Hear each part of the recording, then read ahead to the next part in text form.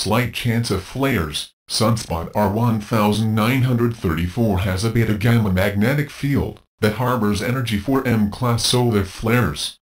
Because the region is directly facing Earth, any flares today would surely be geoeffective. The sunspot has been relatively quiet for days, however, so NOAA forecasters are estimating only a 25% chance of M flares.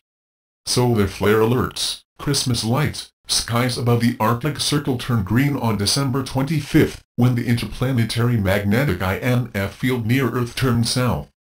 This opened a crack in our planet's magnetosphere.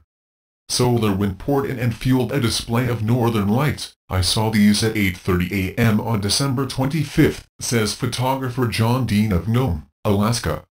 They were the first Christmas auroras I have ever seen.